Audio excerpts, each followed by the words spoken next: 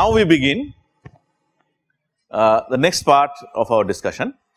What we discuss for the next half an hour is, I hope, revision for everybody in class, because these are slides that I have taught in CH107 2 years ago, and well, 1/3 of this class was in that class as well, and for others I am sure you have studied this in BSc, but we require this to go to the next step that we have.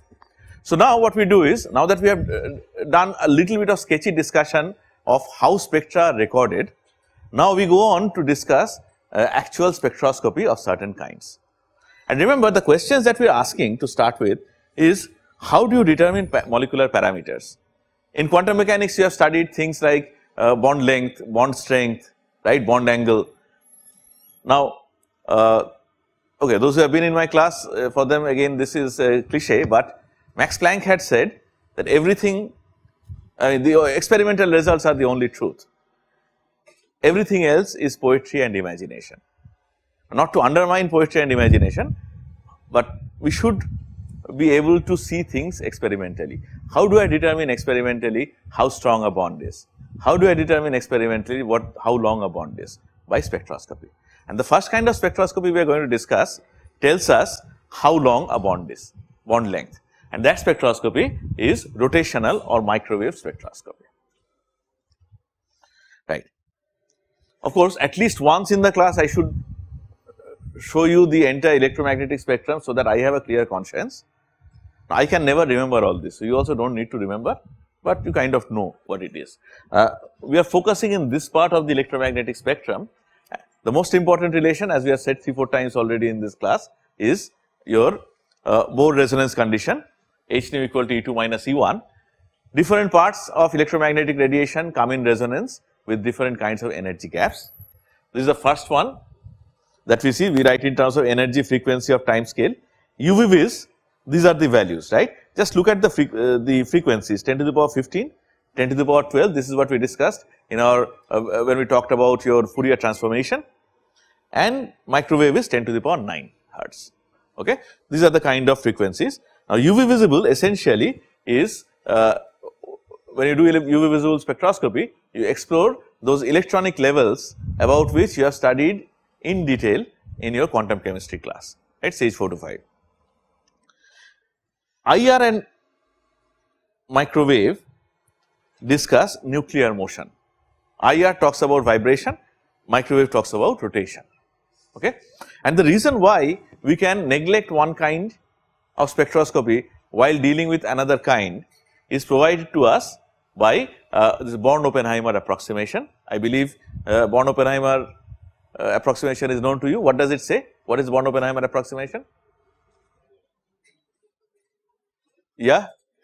Can we rise above a murmur? Okay, Manthan, tell us.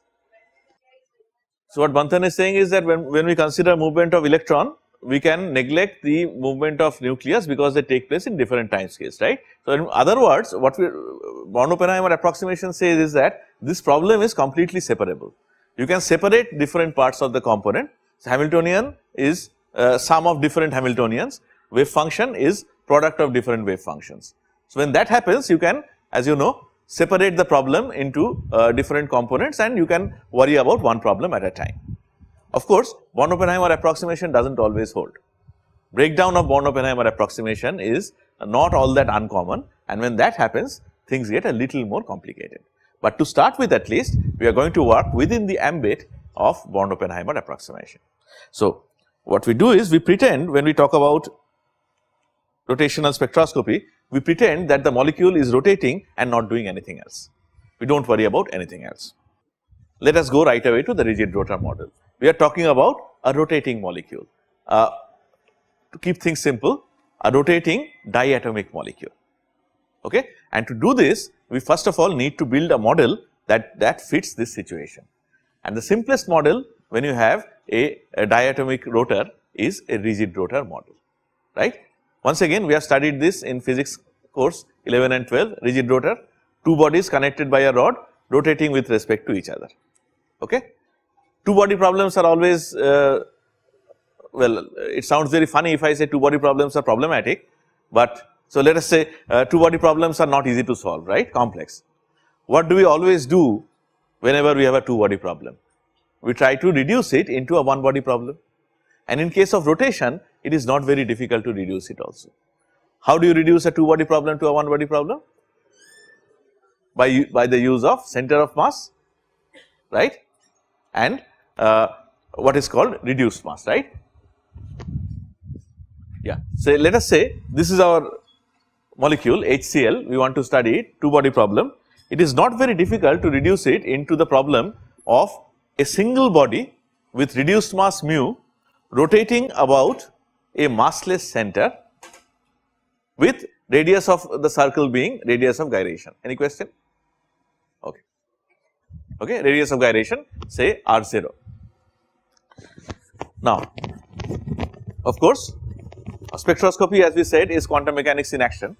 So, first thing that you have to do is set up Schrodinger equation, and what you need for Schrodinger equation is you need a wave function and you need a Hamiltonian. Now, you people have studied hydrogen atom problem, right. Hydrogen atom problem is a central field problem.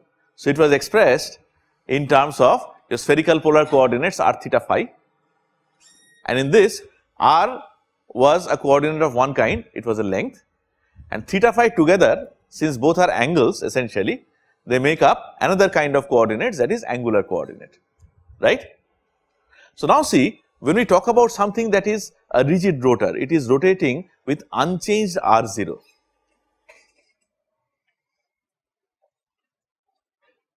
Would we agree if I say that the Hamiltonian is going to be identical to that of the angular part of the hydrogen atom problem? Same Hamiltonian that we have in hydrogen atom, except for the fact that if you remember the hydrogen atom Hamiltonian, what is the R part of the Hamiltonian? It has a del del R, and del 2 del R2, things like that, right. Now, if R does not change, what will be the first derivative or second derivative with respect to R, right. So, R is not changing at all, so we do not talk about it. So, what we are left with is that del del theta, del del phi kind of terms. So, the Hamiltonian that we have essentially boils down to the angular part of the Hamiltonian that we had for your hydrogen atom problem. Okay. What will the wave function be?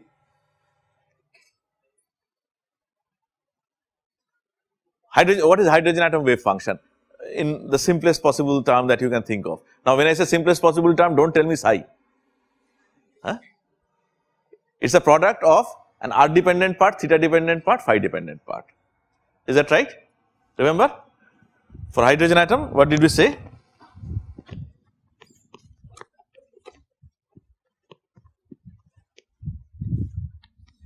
Psi equal to R dependent part multiplied by capital theta, which is dependent on small theta, and capital phi, which depends only on small phi. Now, when I try to talk about a rigid rotor, I do not need this one, right? Right? Because R is fixed. The only parameters that I have are theta and phi. Yeah. So, the wave function that I essentially have is capital theta multiplied by capital phi. Okay? And as you know, this is called spherical harmonics.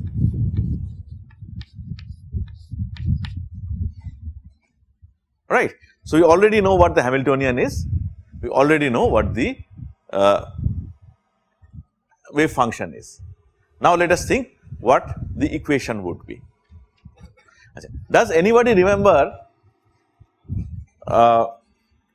what the angular part of hydrogen atom wave function stand for, hydrogen atom Hamiltonian stand for?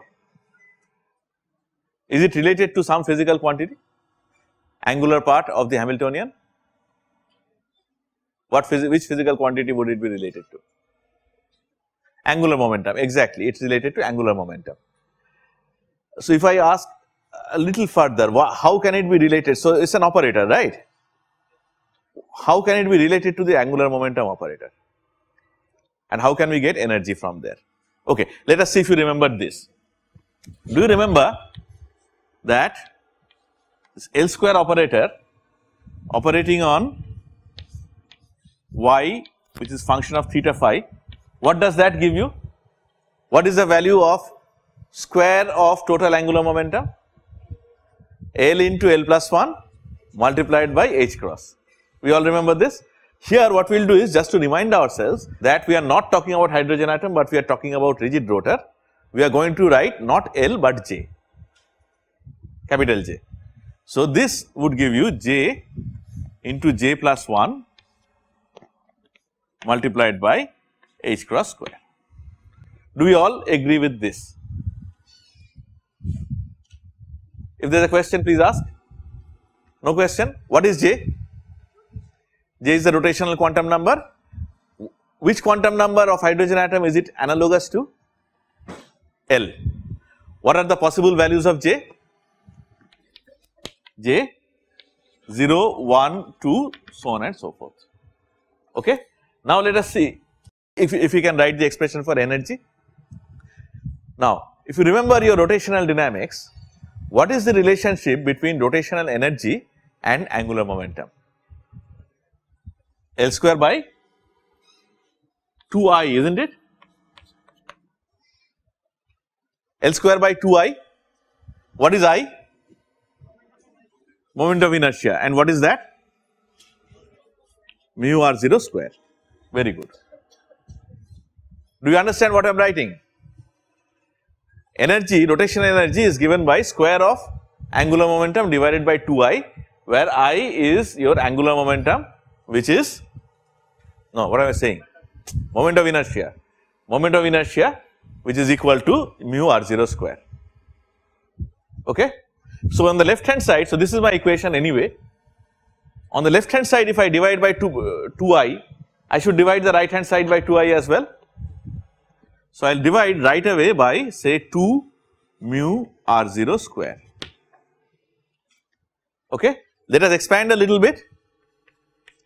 J into J plus 1 multiplied by h square divided by, what is h cross? H cross is h by 2 pi, right? So h cross square is h square divided by 4 pi square. 4 multiplied by 2, that is 8. 8 pi square mu r0 square. There is something that I did not write and nobody corrected me. Yes.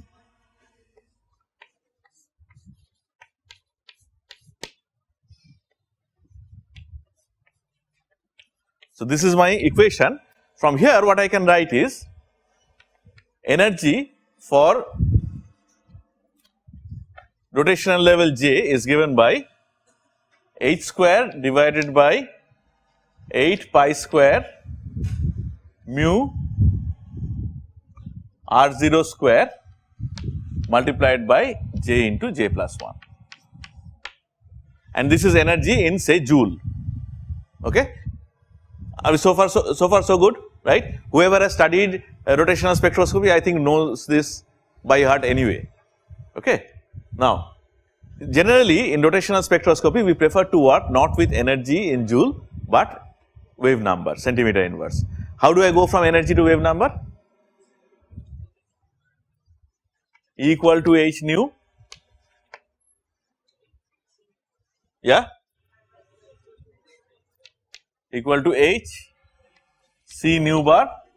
So nu bar should be E by hc. So you don't have to remember anything really, you can just work things out if you forget. So if I want epsilon j in centimeter inverse, then I just have to divide by hc, and what you get is h divided by 8 pi square mu r0 square j into j plus 1.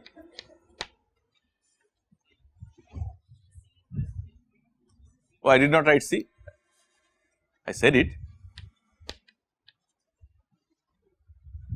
Okay. Now if you look at this, h is a constant, 8 of course is a number, pi is a constant, C is a constant, mu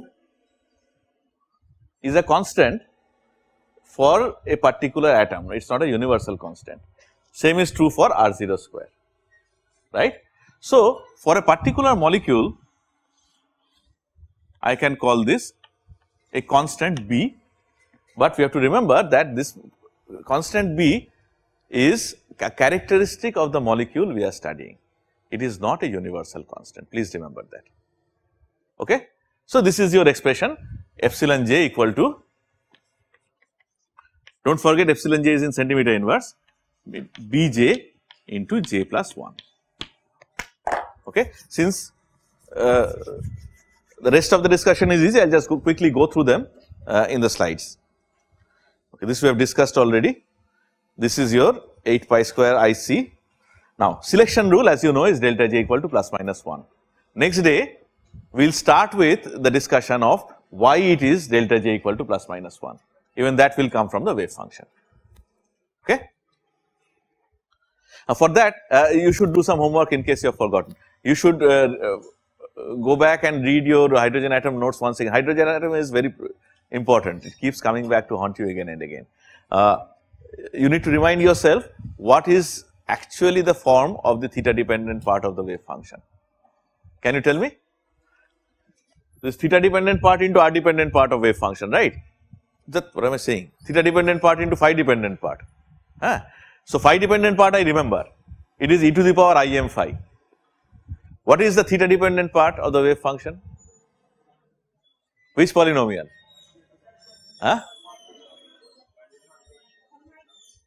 Laguerre, Hermite, Legendre, none of the above. Legendre polynomial, right? These polynomials were named after a mathematician who was a legend. So, his name was Legendre. No, not really. His name was Legendre, he became a legend. Nothing to do with each other, right? Let him alone. Don't. So, Legendre, right? These are Legendre polynomials. Do you know, Legendre polynomial in what? For this wave function, is it Legendre polynomial in x or y or z? Or none of the above? None of the above. So, what is it in Legendre polynomial in? Not theta, cos theta. Do not forget, it is Legendre polynomial in cos theta. Okay. And do you know of the recursion formula? How these Legendre polynomials are related to each other? Okay. That is what we will need. We will discuss it next day. Fine. For now, let us just live with the fact for 3-4 days that selection rule delta j equal to plus minus 1 is there. If that is the case, delta E would be 2b into j plus, I am not done. I still need 5 minutes more. Delta E equal to 2b into j plus 1, right? So, you are familiar with this energy ladder, I hope. This is very simple. You just plug in the values of j into this expression, you will see these are the values that you get, and the take home message from here is that energy gap keeps increasing as you go higher up the ladder for a rigid rotor. And the spectrum actually goes through a maximum. Even before we talk about what it goes through a maximum, first thing we should understand is the energy gap, the gap between lines is equal in all cases. Because you see, this is one transition, right? This transition is what? 2b. What is the next transition? 0 to 6b is 1, but then you can also have 2b to 6b. So, 2b to 6b, that is the next line, that is 4b. Next line would be 6b to 12b actually. So, these lines are going to occur at 0, 2b, 4b, 6b, so on and so forth. The gap between two successive lines will always be your 2b. And that brings us to the application of microwave spectroscopy in understanding bond length right away. Because you know that B is h by 8 pi square c mu r0 square, right. So, everything else is known. If you can experimentally determine B, well, I am assuming that you know that it is HCl. So, you know what is atomic weight of hydrogen, atomic weight of chlorine. Then the only unknown in that case is R0. So, right away from this spectrum you can determine the bond length of a diatomic molecule using a rigid rotor approximation. Okay. So, next day we will start from the question, why does the spectrum go through a maximum? Okay. Now you can leave.